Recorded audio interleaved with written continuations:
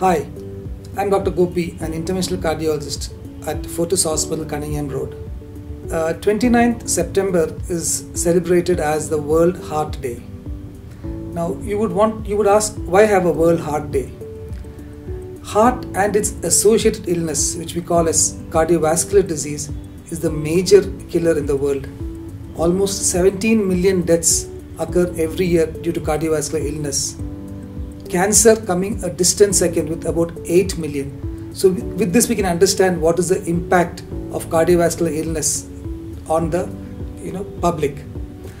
Now one thing that is good about cardiovascular disease is that it is hugely preventable, and because it is a lifestyle illness, change in our lifestyle can have a significant impact on the outcomes in terms of prevalence and incidence of cardiovascular disease.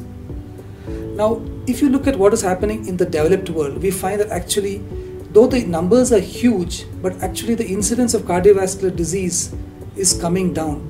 But unfortunately, in our region of the world, that is the SAARC countries, there is an increase in the deaths and the prevalence and incidence of cardiovascular diseases. So we need to, get our act together and take as much preventive steps as possible to try to, contain this. So how do we do it? I think public education is the most important. So the World Heart Federation has been, has taken up this challenge of trying to impart knowledge to the public, and every year they've been having different messages to try and tell us how important it is and how we need to take action regarding the preventive measures. So this year they have given a logo and theme as "Share the Power." What do they mean by that? That each individual who understands what are the factors that are required to prevent heart disease should make it his bound duty to inspire another individual or people in his family.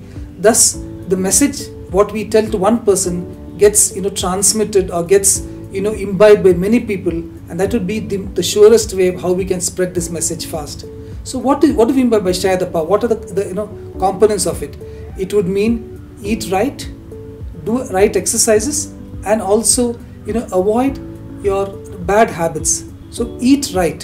I think we all, for years together we have been telling eat less of fat, less of carbs, more of protein. That's been the mantra as such.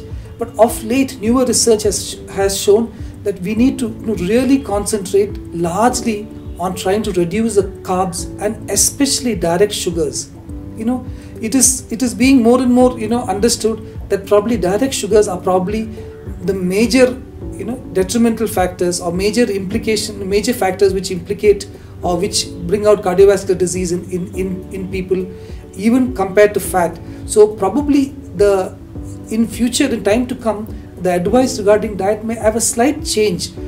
We were always telling stick to about 20% of your energy coming from fats. Probably in time, in a couple of years, we might get advice saying up to 30% may be all right.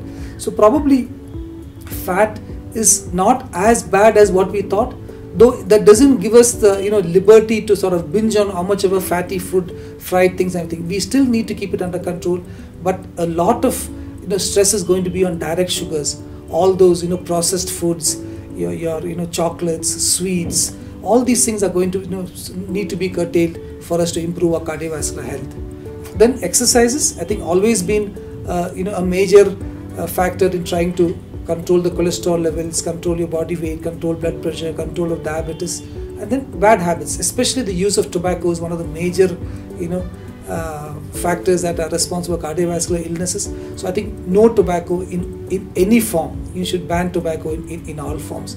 So I think if we understand this and take it upon ourselves to educate somebody close to you, your loved ones, your dear ones, your friends, I think that will have a major impact in us collectively being able to bring down the cardiovascular burden in our side of the world.